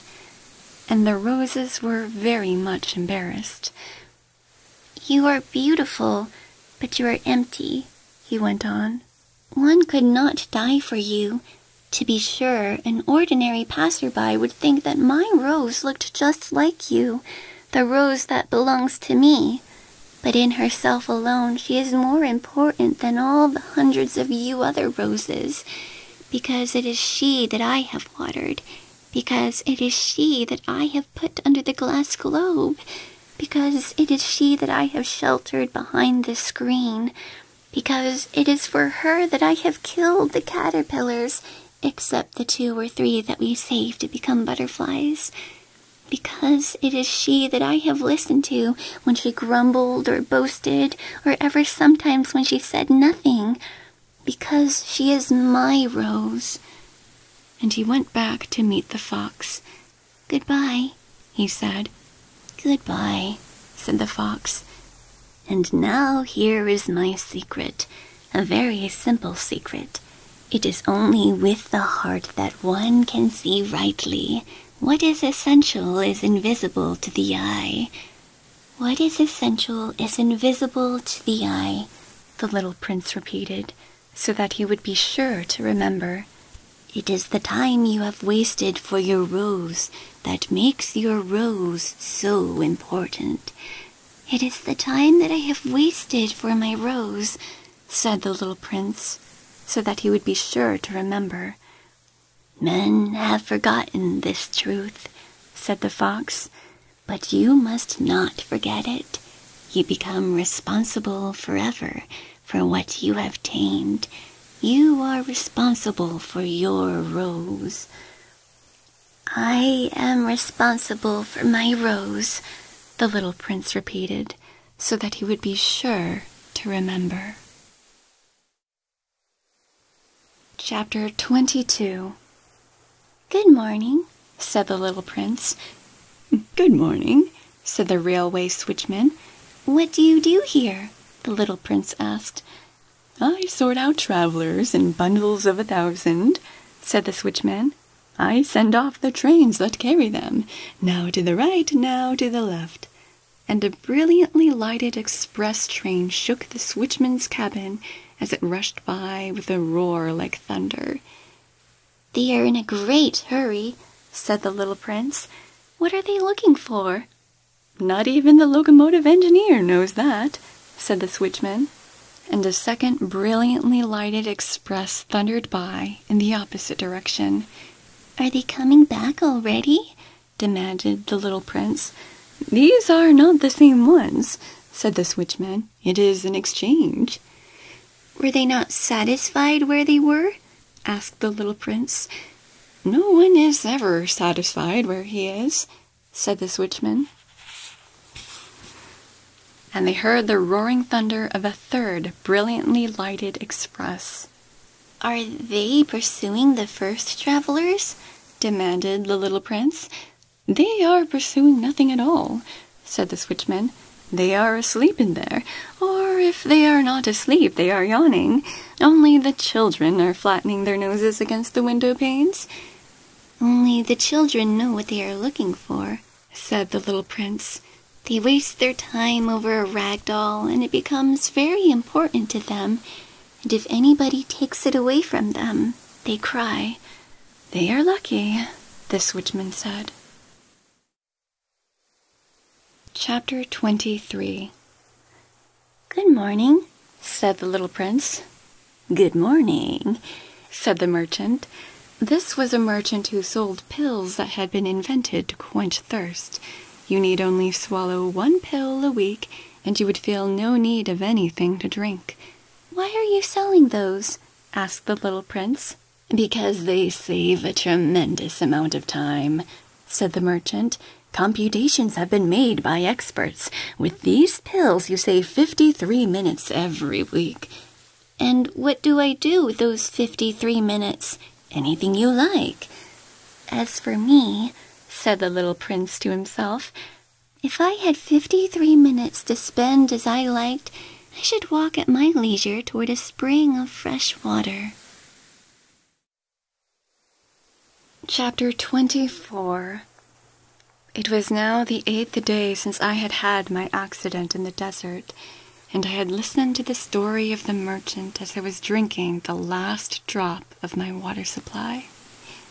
I said to the little prince, these memories of yours are very charming, but I have not yet succeeded in repairing my plane. I have nothing more to drink, and I too should be very happy if I could walk at my leisure toward a spring of fresh water. My friend the fox, the little prince said to me. My dear little man, this is no longer a matter that has anything to do with the fox. Why not? Because I am about to die of thirst. He did not follow my reasoning, and he answered me, It is a good thing to have had a friend, even if one is about to die. I, for instance, am very glad to have a fox as a friend. He has no way of guessing the danger, I said to myself. He has never been either hungry or thirsty. A little sunshine is all that he needs. But he looked at me steadily and replied to my thought. I am thirsty too. Let us look for a well. I made a gesture of weariness. It is absurd to look for a well at random in the immensity of the desert. But nevertheless, we started walking. When we had trudged along for several hours in silence, the darkness fell, and the stars began to come out. Thirst had made me a little feverish, and I looked at them as if I were in a dream. The little prince's last words came reeling back into my memory. "Then you are thirsty too?" I demanded. But he did not reply to my question. He merely said to me, Water may also be good for the heart. I did not understand this answer, but I said nothing.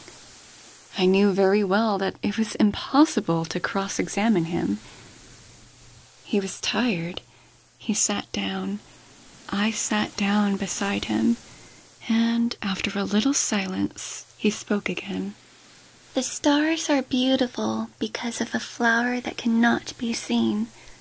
I replied, "Yes, that is so." And without saying anything more, I looked across the ridges of sand that were stretched out before us in the moonlight. The desert is beautiful, the little prince added. And that was true. I have always loved the desert. One sits down on a desert sand dune, sees nothing, hears nothing. Yet through the silence something throbs and gleams. What makes the desert beautiful, said the little prince, is that somewhere it hides a well. I was astonished by a sudden understanding of that mysterious radiation in the sands. When I was little, I lived in an old house, and legend told us that a treasure was buried there. To be sure, no one had ever known how to find it, perhaps because no one had ever even looked for it, but it cast an enchantment over that house. My home was hiding a secret in the depths of its heart. Yes, I said to the little prince, the house, the stars, the desert, what gives them their beauty is something that is invisible. I am glad, he said, that you agree with my fox.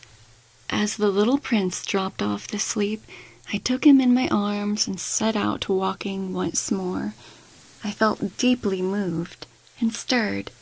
It seemed to me that I was carrying a very fragile treasure. It seemed to me even that there was nothing more fragile in all the earth.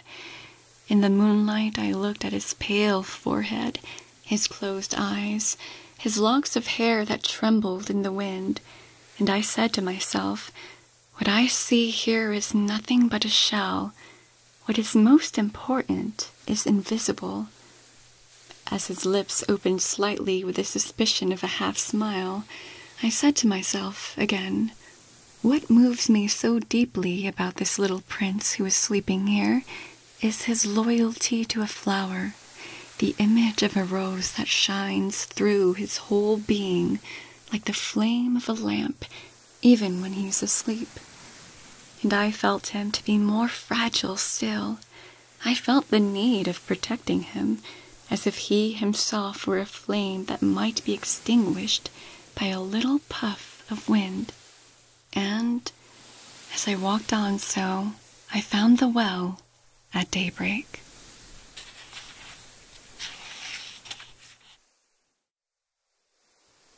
Chapter 25. Men, said the little prince, set out on their way in express trains, but they do not know what they are looking for. Then they rush about and get excited and turn round and round. And he added, it is not worth the trouble. The well that we had come to was not like the wells of the Sahara. The wells of the Sahara are mere holes dug in the sand. This one was like a well in a village, but there was no village here, and I thought I must be dreaming. It is strange, I said to the little prince. Everything is ready for use. The pulley, the bucket, the rope. He laughed, touched the rope, and set the pulley to working, and the pulley moaned, like an old weather vane which the wind has long since forgotten. "Do you hear?" said the little prince. "We have wakened the well, and it is singing." I did not want him to tire himself with the rope.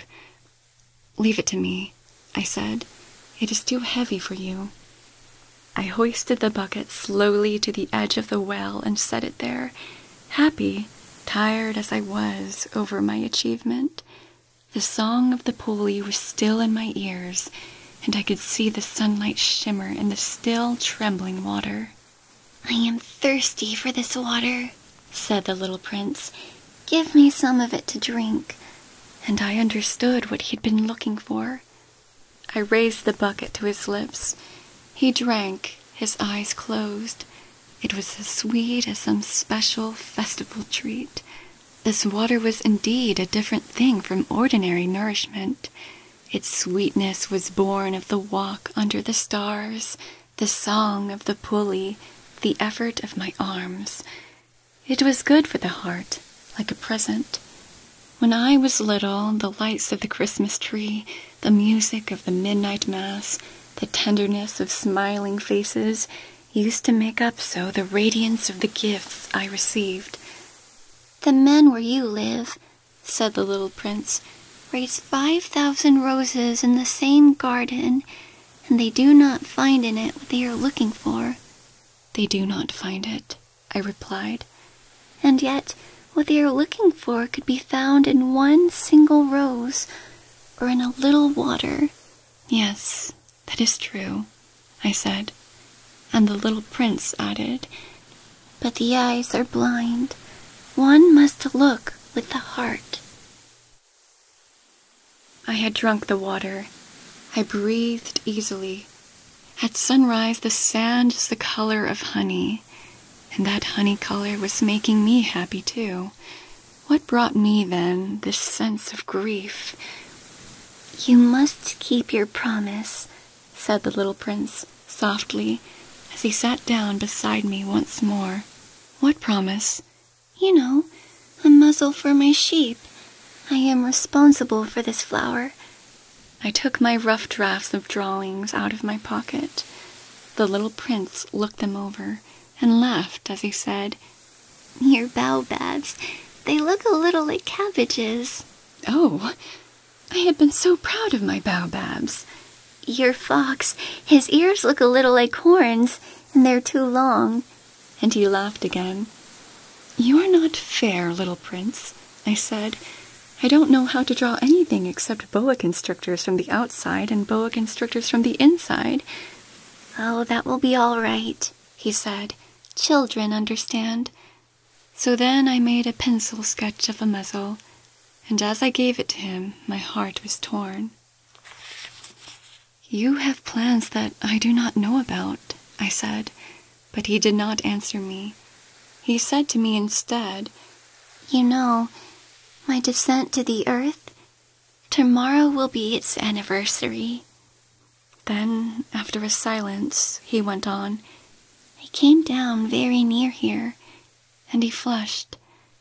And once again, without understanding why, I had a queer sense of sorrow.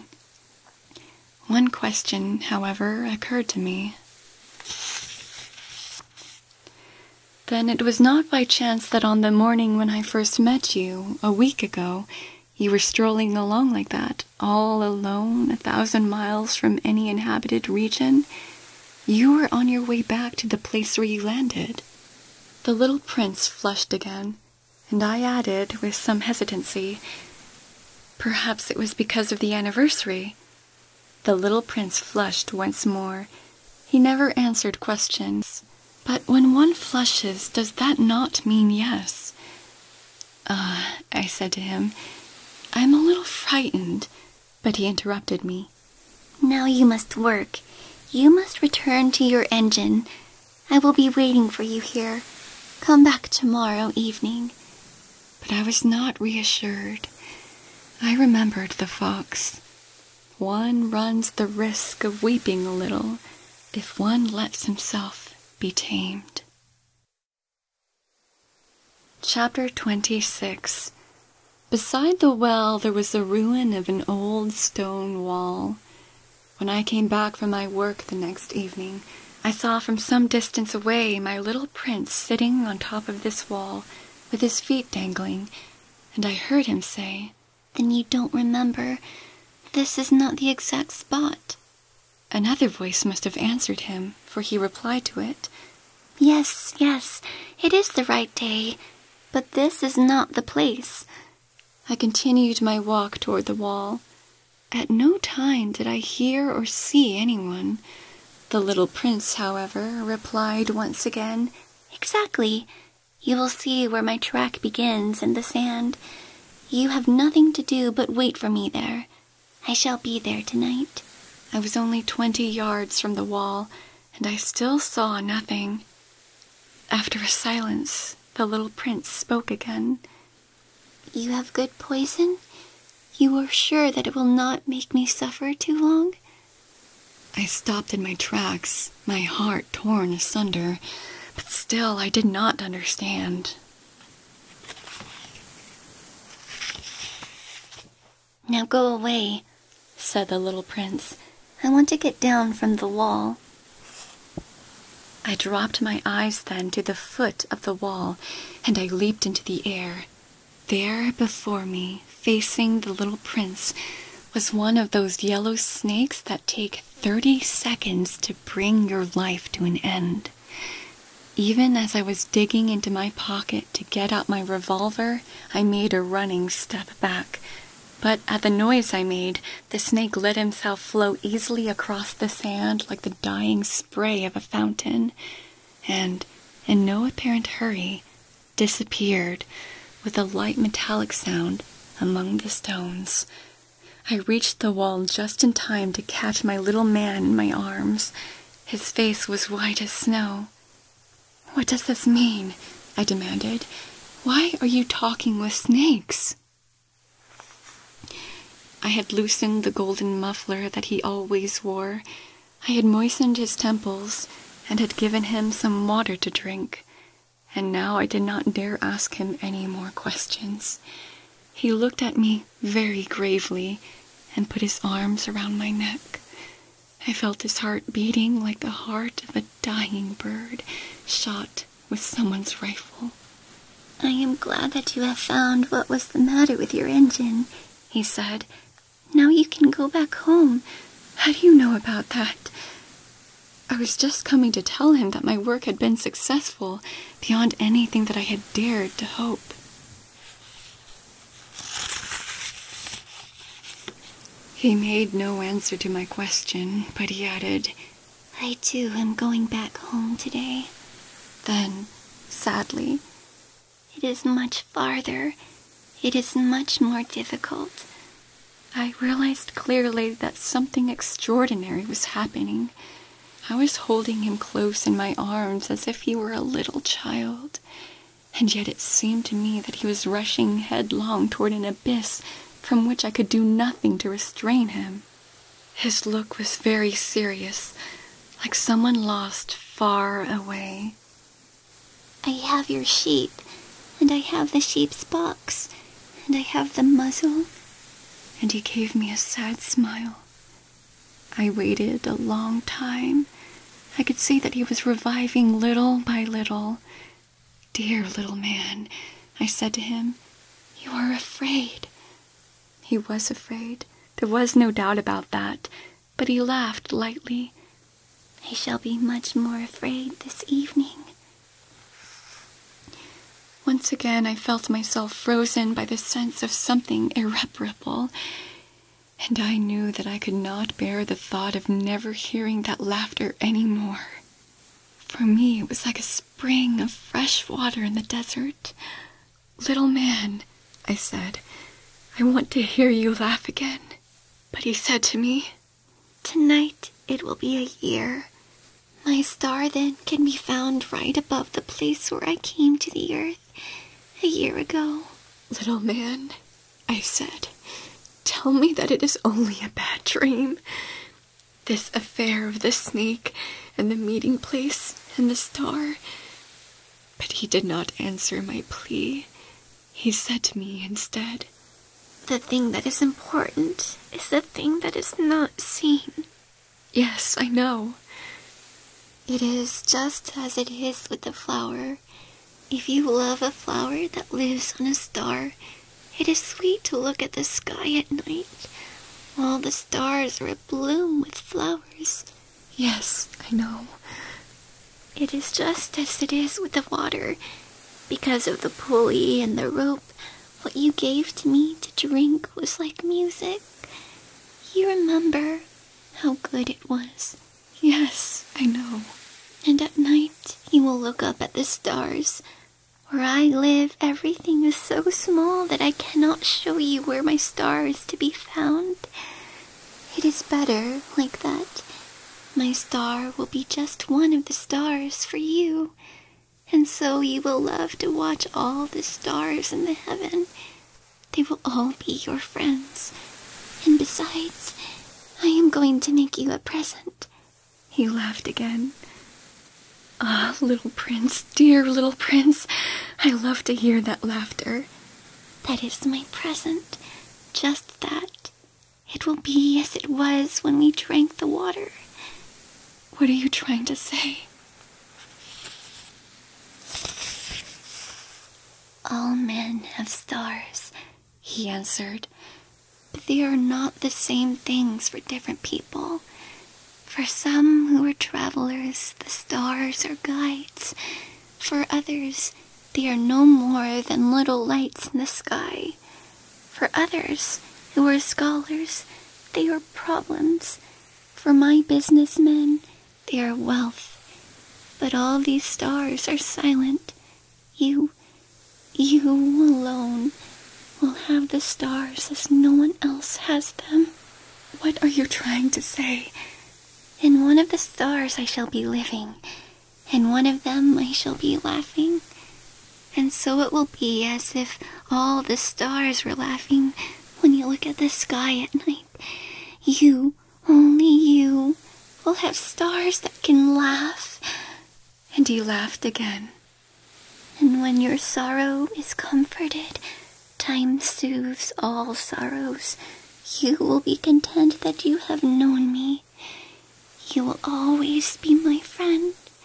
You will want to laugh with me. And you will sometimes open your window, so for that pleasure. And your friends will be properly astonished to see you laughing as you look up at the sky. And you will say to them, "Yes, the stars always make me laugh." And they will think you are crazy. It will be a very shabby trick that I shall have played on you. And he laughed again. It will be as if, in place of the stars, I had given you a great number of little bells that knew how to laugh. And he laughed again. Then he quickly became serious. Tonight, do not come. "I shall not leave you," I said. I shall look as if I were suffering. I shall look a little as if I were dying. It is like that. Do not come to see that. It is not worth the trouble. "I shall not leave you." But he was worried. I tell you, it is also because of the snake. He must not bite you. Snakes, they are malicious creatures. This one might bite you just for fun. "I shall not leave you." But a thought came to reassure him. It is true that they have no more poison for a second bite.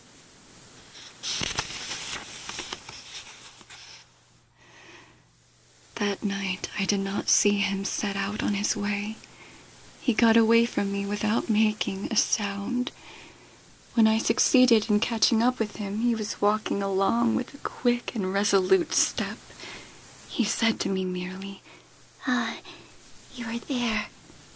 And he took me by the hand, but he was still worrying. "It was wrong of you to come. You will suffer. I shall look as if I were dead." and that will not be true. I said nothing. You understand? It is too far. I cannot carry this body with me. It is too heavy. I said nothing. But it will be like an old abandoned shell. There is nothing sad about old shells. I said nothing. He was a little discouraged, but he made one more effort. You know, it will be very nice. I too shall look at the stars. All the stars will be wells with a rusty pulley. All the stars will pour out fresh water for me to drink. I said nothing. That will be so amusing. You will have 500 million little bells, and I shall have 500 million springs of fresh water. And he too said nothing more because he was crying. Here it is. Let me go on by myself. And he sat down because he was afraid. Then he said again, You know, my flower, I am responsible for her. And she is so weak.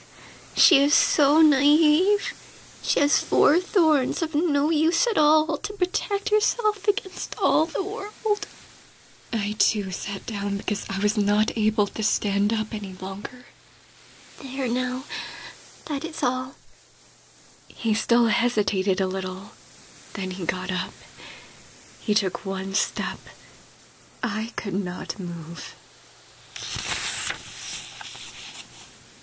There was nothing but a flash of yellow close to his ankle. He remained motionless for an instant. He did not cry out.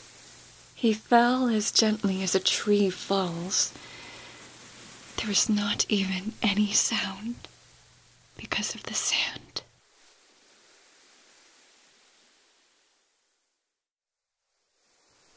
Chapter 27. And now 6 years have already gone by. I have never yet told the story. The companions who met me on my return were well contented to see me alive. I was sad, but I told them, I am tired. Now my sorrow is comforted a little. That is to say, not entirely. But I know that he did go back to his planet, because I did not find his body at daybreak. It was not such a heavy body. And at night I love to listen to the stars. It is like 500 million little bells. But there is one extraordinary thing. When I drew the muzzle for my little prince, I forgot to add the leather strap to it. He will never have been able to fasten it on his sheep. So now I keep wondering, what is happening on his planet? Perhaps the sheep has eaten the flower. At one time I say to myself, surely not. The little prince shuts his flower under her glass globe every night, and he watches over his sheep very carefully. Then I am happy, and there is sweetness in the laughter of all the stars. But at another time I say to myself, at some moment or other one is absent-minded, and that is enough. On some one evening he forgot the glass globe, or the sheep got out without making any noise in the night, and then the little bells are changed to tears.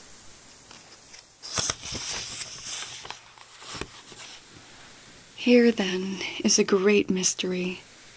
For you who also love the little prince, and for me, nothing in the universe can be the same if somewhere, we do not know where, a sheep that we never saw has, yes or no, eaten a rose.